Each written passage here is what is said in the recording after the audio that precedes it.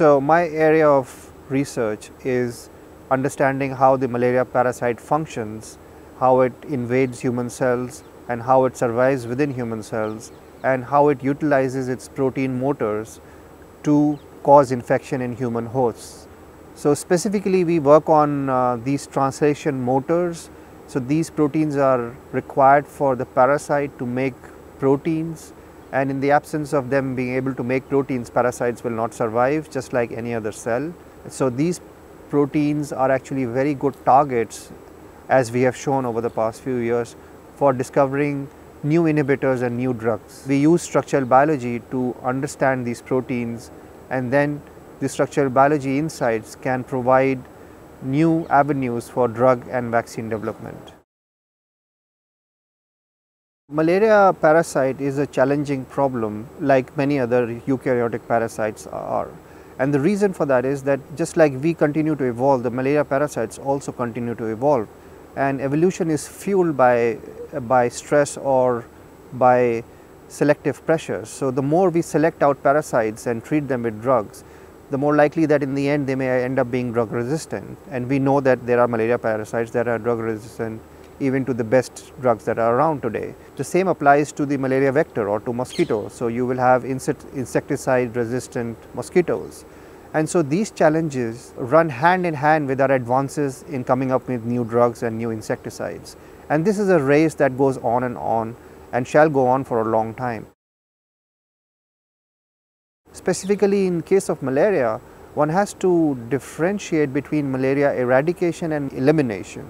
There are two different goals. In terms of understanding the malaria parasite evolution, it's the malaria eradication which seems a very far-fetched goal, whereas malaria elimination is a near reachable goal which has already been achieved in many countries and is being actively worked upon in several others. And so, for example, since 2000, the malaria cases and malaria deaths have come down by almost 50% worldwide.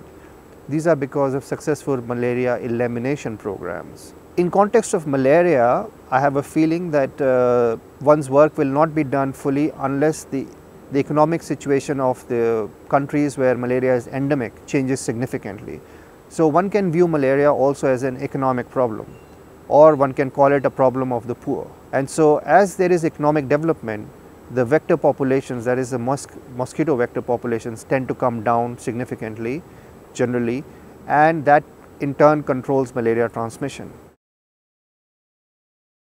There is tremendous irony in following malaria parasites which like all cells also follow Darwinian principles. And so we are coming up with potential drugs that may push parasites into developing mutant forms, which will lead to drug resistant forms, and that simply fits into the Darwinian ideas and models that under selection systems you will have life evolving to counter those selective systems, and the parasites perform that perfectly. And so we are equally poised in the sense of, yes, there is intellectual engagement and fulfillment, but at a moral level there are problems which concern us and continue to drive us, because we know that in the end we can win if we persist on this course of drug delivery and drug development.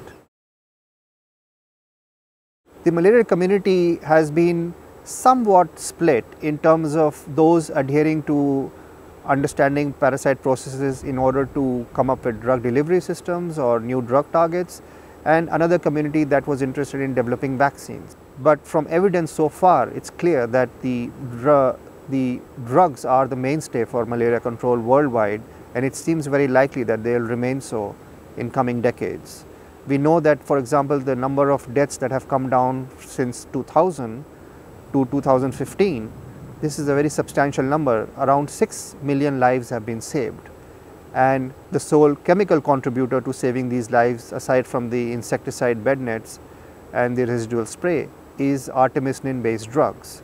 So we know drugs work against malaria, as we know drugs work against many other diseases. And so I have a strong feeling that we'll have new antimalarials on the horizon much before we'll have effective vaccines. I think the Infosys Prize has probably serves as a huge stamp of approval of the ideas that drive the research.